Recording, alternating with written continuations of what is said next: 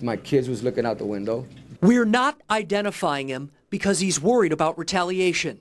They seen when he hit me with the shovel and everything, so. But this 48-year-old man says his days clearing the snow are over, at least for now. He says he was outside Saturday in his driveway on East 33rd Street in Lorain when his female neighbor saw him using a snowblower. And he says she made him an offer, $20 to do her driveway.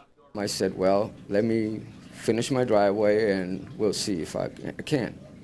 But she left, and the police report obtained by Fox 8 says her boyfriend came outside upset about the money. He was mad because obviously she told him that she offered me $20, and he says, why are you charging me $20? And I'm like, I didn't charge you anything. She offered it to me.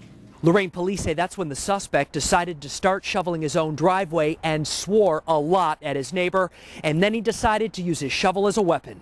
He ran over here and commenced to swinging the shovel, trying to hit me in the head with it, so I started blocking it with my arms. Lorain police were called, but he did not file a police report until Tuesday when the victim found out his arm was broken in 3 places, an alleged attack considered way out of line by at least one witness. It wasn't worth it. Now this man got a broke arm, can't provide for his family, and now this man got to worry about going to jail and his family, so both families is a victim of this.